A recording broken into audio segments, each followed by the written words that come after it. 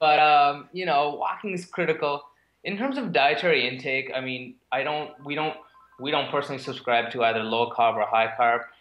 You know, there's definitely people who respond better to high fat diets. There, but definitely people who respond better to high carb diets. We are pretty gung ho about protein itself. I mean, it's filling, it's muscle building, Sure.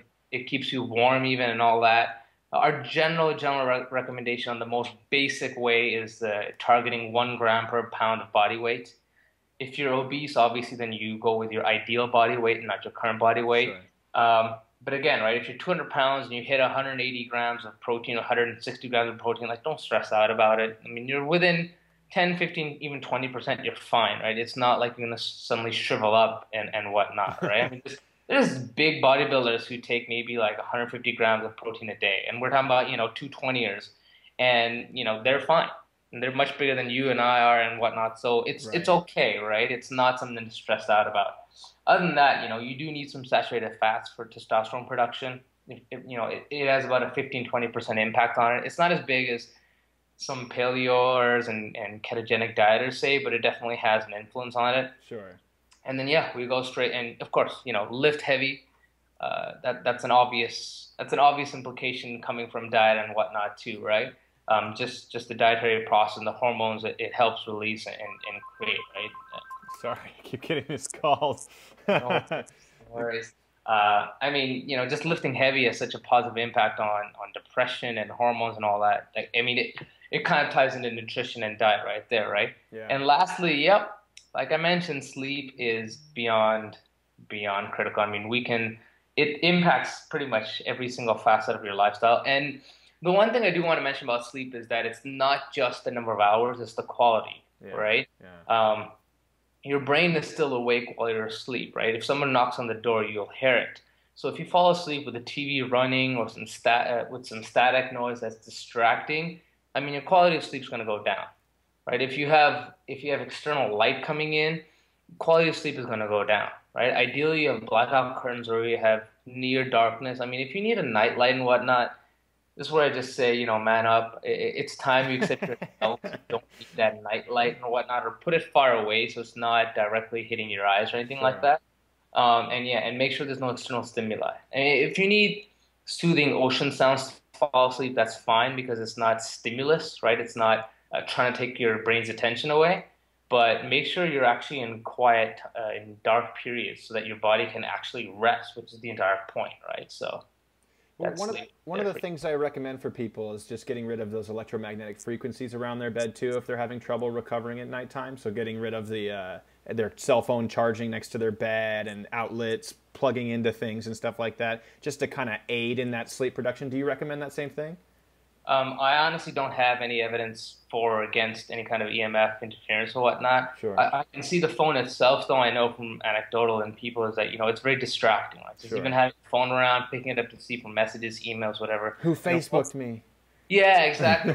Like who liked my, you know, incredibly genius status update with my. I mean, we're all narcissistic at the end of the day, and that's fine, right? So, but put away the phone and let your body rest. I mean, I recommend to people who even have problems falling asleep, like meditation can be really good for that, right? I Sure. mean, just the act of lying on your back and feeling like energy or whatever, or that your body is falling asleep is fantastic for sleep quality, right? So, yeah, that's my recommendations for that. Now, one other thing I like to look at with sleep is like getting within your sleep cycles, getting in those patterns.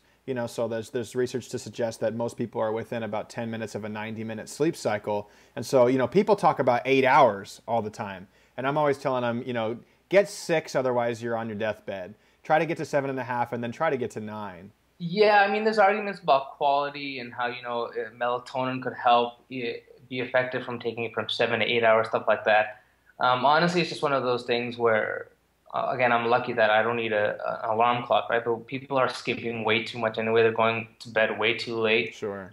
My recommendation, again, is just, you keep those lights off, you keep those stimuluses off, you go to sleep, you keep a regular pattern. Of course, that's very important, right? Your body is an extremely regulated system, right? I mean, one of the cheat ways that people get around jet lag is to fast, right? So you fast while you're traveling and whatnot.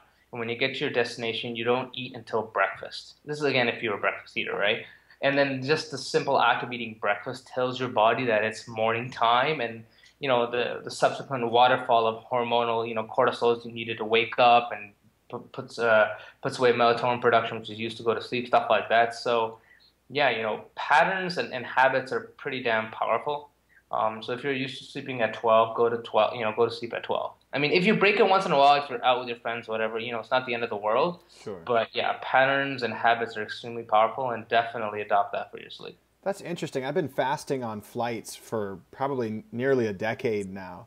And I never even knew or thought about that. I don't experience jet lag except for back when I used to play in a rock band and we would fly overseas and then we would just get really partied out and wasted and then come home. But then that's a hybrid between hangovers and jet lag. So Yeah, I can, yeah, this is like one of those, if you read those business magazines or whatever, they talk about this as their trick for resetting your circadian rhythm. interesting. That's really interesting.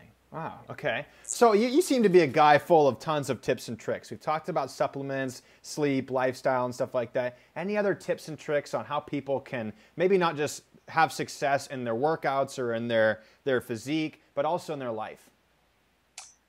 Whew, that's heavy. That's a loaded question. You just got really heavy. Honestly, my own viewpoint on everything is not to stress out too much, right? I mean, as long as you're getting your sleep, as long as you're getting your food intake, as long as you're lifting and being active, even more than just lifting, right? Being active. The rest of it is just, people get caught up in the minutiae, in the mundane, right? Oh, the BCAAs, or I need to do this, or I need to do that. It's too much. I mean, it's exhausting. We live in a relatively, I wouldn't say it actually is stressful, but in our minds, we live in a very stressful time, stressful world, right? Money and this and all this other kind of influences. So, I mean, as long as you have the basics covered, it's the Pareto principle, right? And the 80-20 kind of thing. As long as you have your 80 covered, I mean, enjoy your stupid 20, right? And indulge in stupid things. I mean, if you ever hang out with me, you'll see I eat like I make nasty things. I mean, I'm going to a cottage wedding in 2 weeks, and I'm actually making a 7-pound chocolate bar. I'm making a giant Snickers bar. I mean, we're talking about epic, right? I mean, just the basic ingredients are going to be like $80 in chocolate and caramels, and you'll get stuff. So it's kind of like that, right? Like you got to enjoy your life at the same time. As Sure. long as the basics covered, it'll kind of take care of itself. So Yeah, that's good. that's my general tip. The other thing I do want to say, and this is relevant just because I'm in supplements and all that, is that supplements, while not a panacea, not a solution to everything. Excuse me. They can be very potent in terms of specific health contexts, right? I mean, in terms of depending on who you are and your context, they can be quite potent. So my example was, my last month has been relatively stressful for me. So there is something called rhodiola, which is an adaptogen, and it helps with stress levels. So I was taking that, and now that my stress is mostly gone, I've stopped taking it, and I feel like it helped me cope with it in that specific context, right? So you've got to know what works for when, and if it fits that requirement, then it makes a lot of sense to take it. That's fantastic. That's like me and coffee. I have a lot of natural energy. Like I haven't had coffee today, but if I have coffee and I have some tasks at hand, I am go mode. But if I have it and I have no tasks, I feel like a sense of impending doom, like the world is going to destroy me, right? He has nowhere to go. Exactly. Well, that's fantastic. And so this is the premise of your book that you guys over at the Examiner created, right? The supplement guide. Yes. It's just So that individuality. yeah, so our supplement goals reference, as we're calling it, is basically, supplements are abused and are both underrated and overrated, right? So when we talk about athletics and sports performance, supplements are pretty much overrated. You don't really need them. But again, in terms of specific health context, in terms of outside of just lifting, right? They can make a huge difference. So my favorite example, and I've said this a billion times to everybody, is berberine, right? So if you're diabetic, you have to be very careful about your blood sugar levels. And berberine helps you control it. It's as potent as metformin, which is the number one prescription drug for blood sugar levels. And so if you have this knowledge, right, you can apply it to yourself and you can make sense of, what you need and what you don't need. And it kind of all plays out of that. So we have maybe like 190 different health goals covered. And depending on your health goals, right, you look at what matters and what doesn't matter. And so when you mention coffee, right, so caffeine, for example, increases your blood pressure. So if you're somebody who already has high blood pressure and you've had a stressful day, right, that information is powerful, right? Because you then now stay away from caffeine. If you're going to grab a coffee or tea, you go for a decaf or something like that. So it makes significant differences in your life knowing which supplement can help with which. And it's actually quite interesting. I mean, we get into stuff like PCOS, which is polycystic ovarian syndrome, right? And inositol can help a lot with that. And you'd have never imagined, right? You get PMS, and I don't know why these my two examples are both female oriented, but PMS is also male a situation, right? But you get PMS, and this supplement called Vitex agonist castus has been proven to work. So all of our assessments here are, we're based on when we're talking about glutamine, right? Petri dish versus actual human in vivo testing.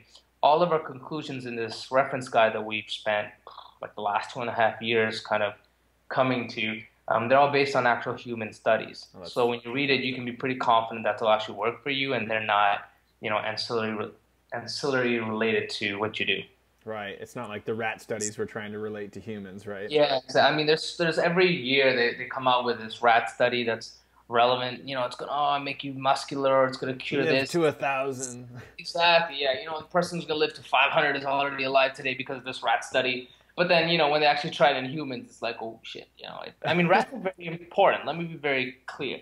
Rats are a critical element of studying, especially because they let you do multi-generational kind of studies very quickly. So they're super important, Right.